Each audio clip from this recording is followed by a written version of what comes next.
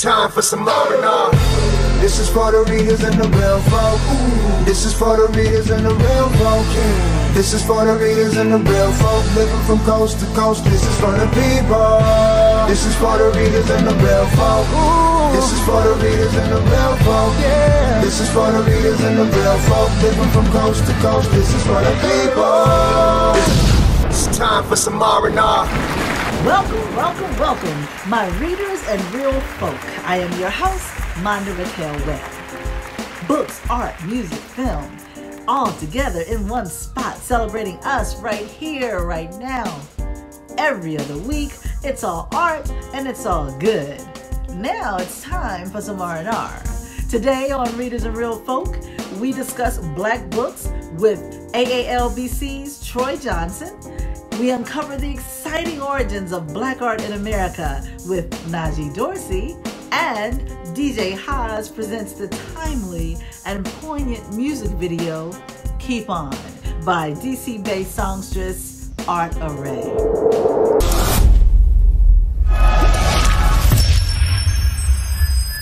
Troy Johnson is the founder and webmaster of AALBC.com, the African American Literature Book Club. Launched in 1998, AALBC.com is the oldest, largest, and most frequently visited website dedicated to books by or about people of African descent.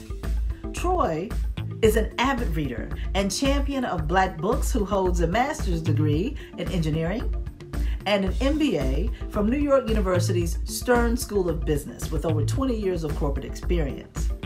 As an educator, he teaches web design at Baruch's College of Zicklin School of Business, but his real passion is the business of books.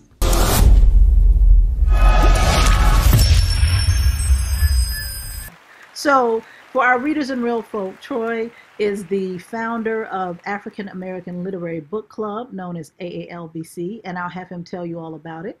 Yeah, check out the shirt. Represent. I love it. Represent, Troy. Yeah. And we're gonna talk about all things Black books, Black people, Black businesses. And so, Troy, again, thanks again for coming to the show. I know that you've seen a spike. I looked at your last newsletter, and you've seen a spike in sales in the past weeks. Tell us about that. What's going on?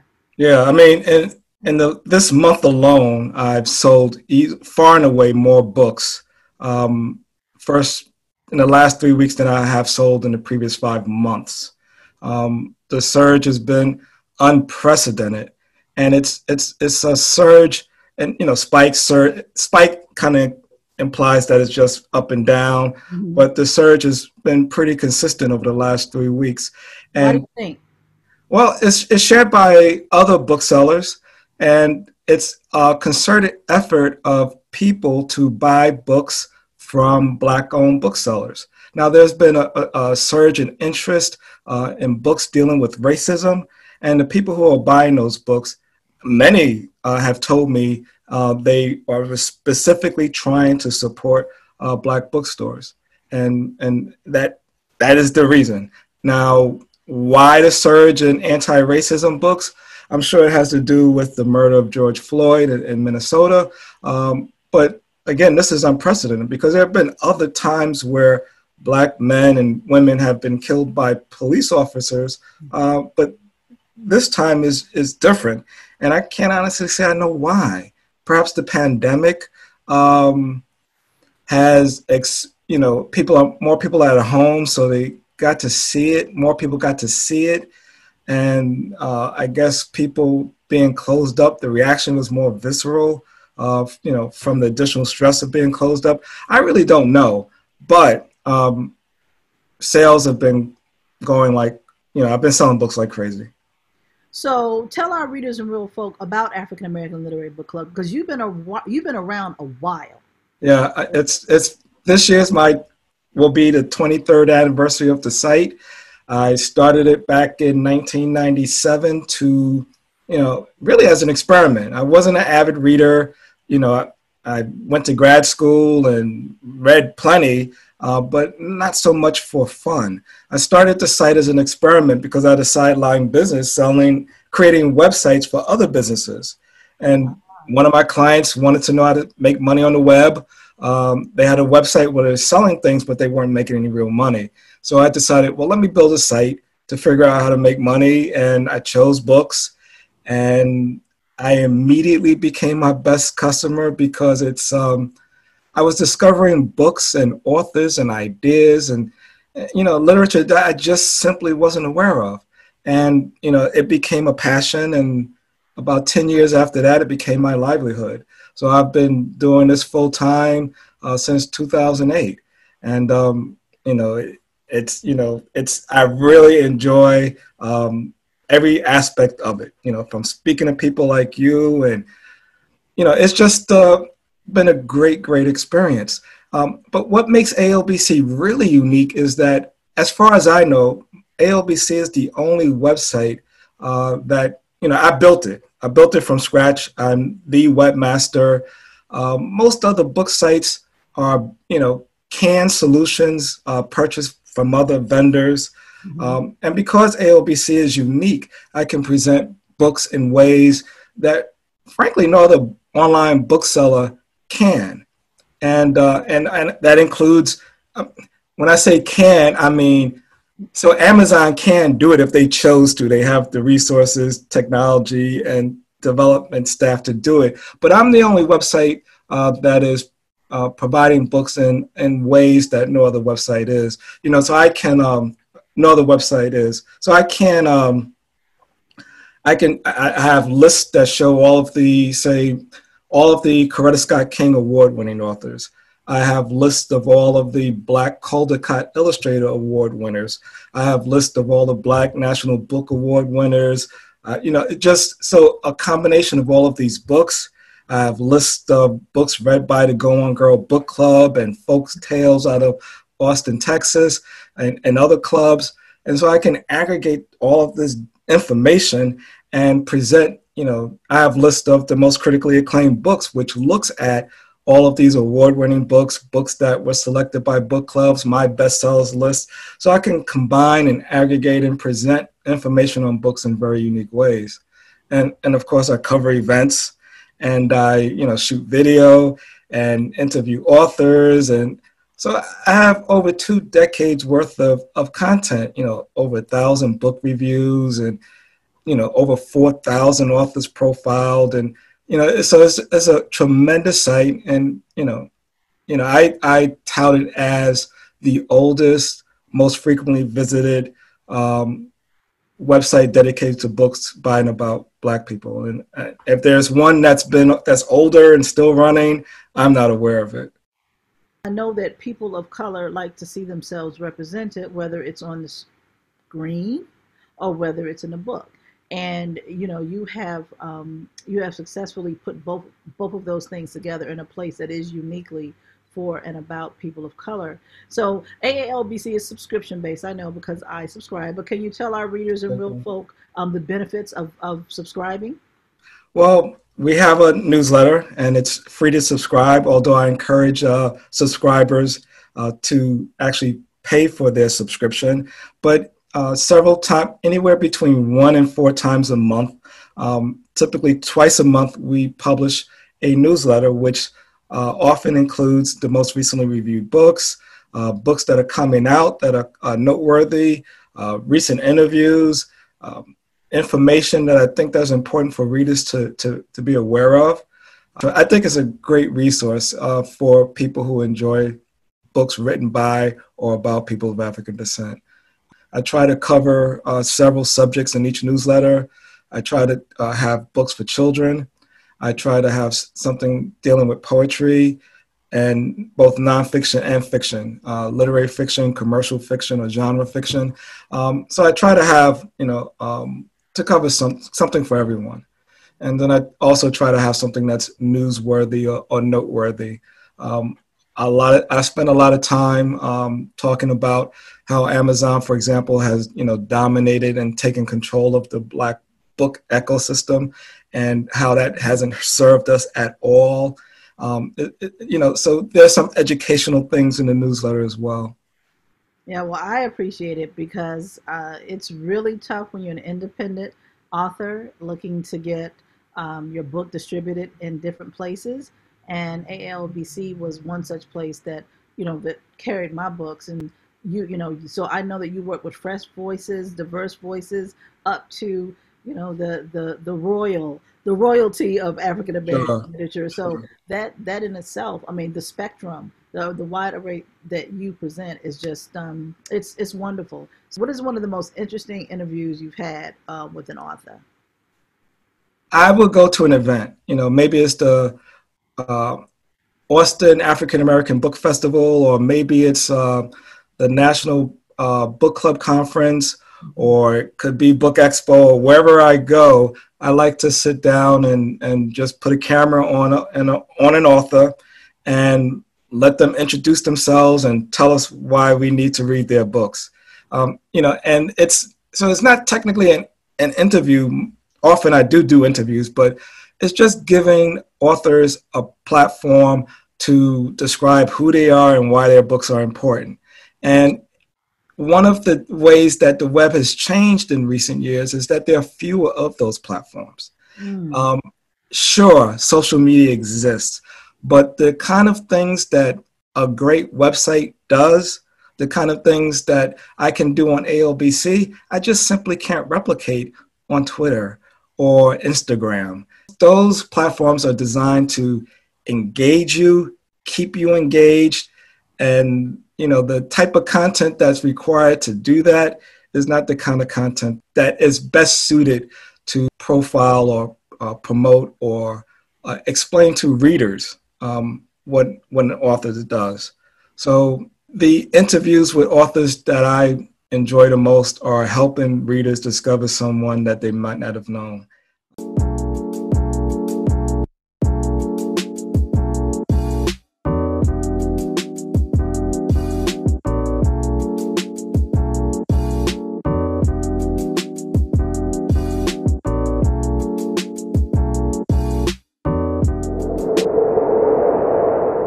So you want to ask me questions, or you just want to wing it? Yeah, we can do that. Okay, so let me revisit. All right, so how did we get started? The concept started over dinner in Chicago with members of Diaspora Rhythms, and had to figure out a way to expand the conversation past those four walls. In 2005, my wife Satiri and I moved to Atlanta to pursue my passion of being an artist full time. After 5 years of traveling, various circuits and roads and doing shows and meeting a lot of people, we found that there was a lack of representation and a platform for artists and collectors to kind of get together, meet, network, and expand the conversation. Thought of a name, thought of a concept, came up with Black Art in America. Couldn't believe that domain was available. I mean, I was just floored. I remember the first show where we launched Black Art in America to get some of the original content was at the Southwest Black Fine Arts Show that was held at the African American Museum in Dallas, put together by Frank Frazier, noted artist and supporter, particularly of young artists. That's the beautiful thing about Frank Frazier. He was a tremendous support to me and so many other artists.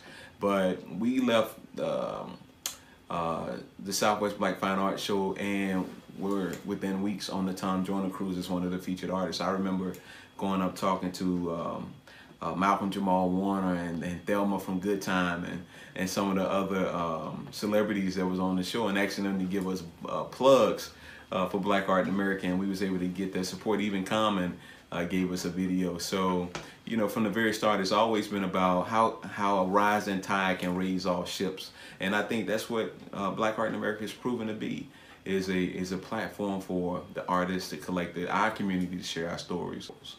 You've got the blue chip art world, mainstream contemporary world. I primarily think of artists that are based in New York, represented by New York galleries.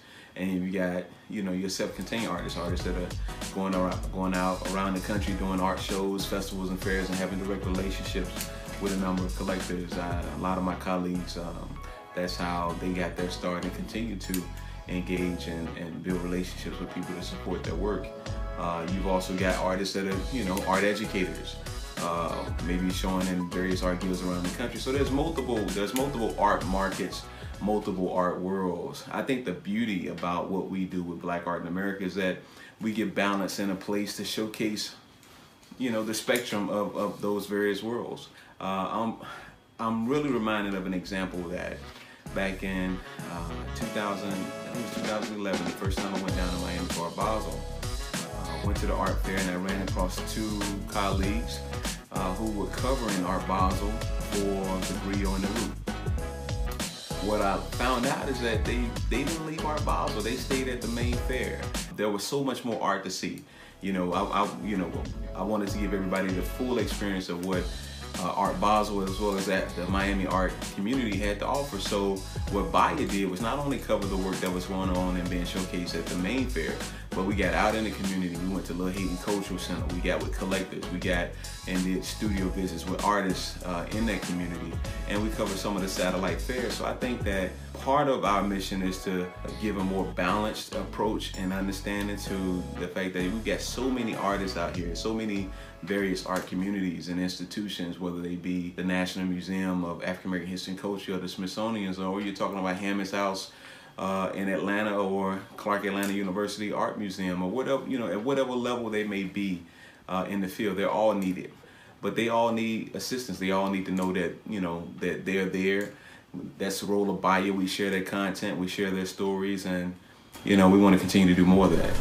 Hi, I'm Sybil Wilkes from the Tom Jordan Morning Show, and I collect art, I live art, and I live Black art in America. Hey, this is Kim Whitley. Please support Black art in America. Bam! There it is.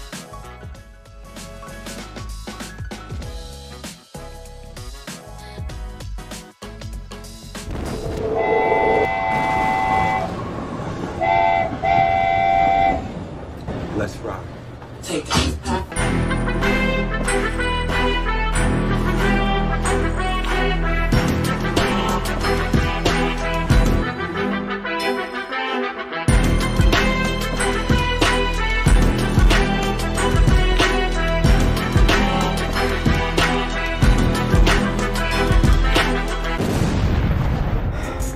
That's right, my readers and real folk. This is a hostile takeover. So strap up for a ride on the Art Aure Express with your main man, DJ Haas. Special shouts out to my web queen, Monda Raquel Webb, and to blackartinamerica.com. The only place online to get that premium, beautiful black art. Check it. Now, speaking of art, today we're taking a ride over to the capital city with the mesmerizing and timely video by DC's own classically trained singer, songwriter, Art Aure. The song is called Keep On, and in it, Art uses her breathtaking voice to take all who listen on an emotional journey, one inspiring us to keep on through the difficult times we're going through. So here she is, DC's own Art Aure, singing her latest musical inspiration, Keep On. Check it.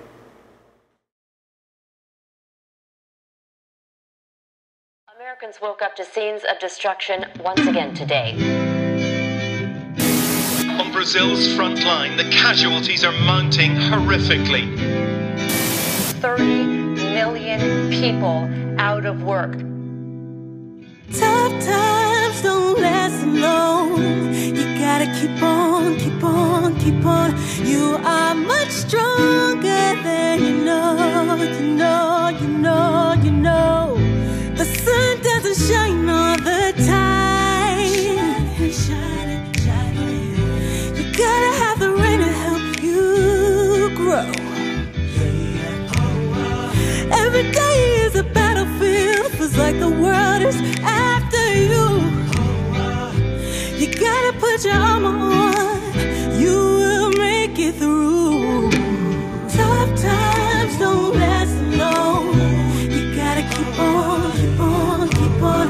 You are much stronger than you know, you know, you know, you know. Tough times don't last long. You gotta keep on, keep on, keep on. You are much stronger than you know, you know, you know, you know. I know it's been crazy, but you can't lose the pride in what you have and who you are. Continue to fight. I know that it's worn you down. You gotta fight to survive. You are something special. Continue to show. Tough times don't last long. You gotta keep on, keep on, keep on. You are much stronger than you know, you know, you know, you know. Tough times don't last long. You gotta keep on, keep on, keep on. You are much stronger than you know. Years change, the decades go by, and the sad truth remains.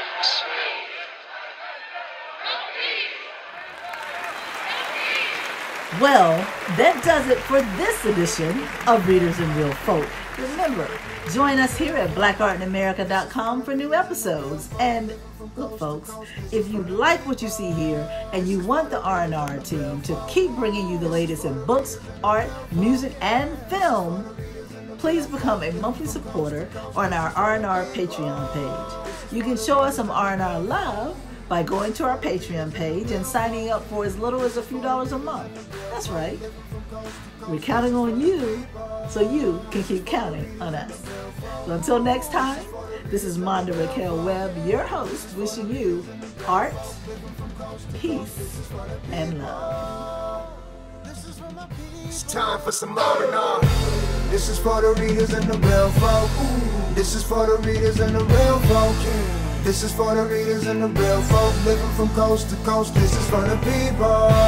This is for the readers and the real folk. This is for the readers and the real folk.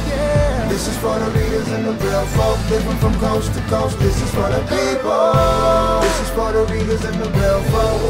This is for the readers and the real folk. This is for the readers and the real folk living from coast to coast. This is for the people.